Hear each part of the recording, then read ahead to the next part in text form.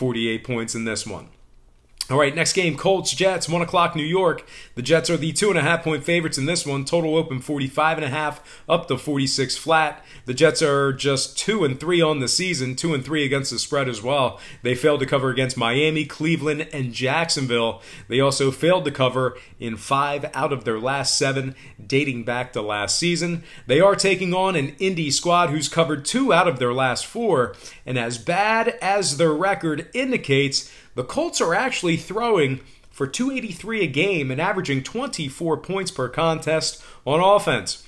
And historically, the Colts have played these Jets pretty well in the past couple of decades, 12-5 straight up in their last 17 on the road in the Meadowlands. Now, total-wise, these two teams historically go over the total when they get together, 7-3 to the over in their last 10 meetings. Indy's 2-0 to the over in their past couple of ball games. Same goes for the Jets. New York's also gone 5-2 to the over in their last 7 at home. In addition to that, they're also 4-1 to the over in their last 5 playing at home against Indy. Meanwhile, on the Colts side, 6-2 to the over in their last 8 taking on New York. And like I stated just a few short seconds ago, 4 out of their last 5 went over the line in the Meadowlands. So with all that said and done, we should have ourselves a pretty fun one in New Jersey this Sunday. I got to side with the veteran QB catching the points. Give me the Colts +3 after buying the half a point and the over. 46 total points in this one.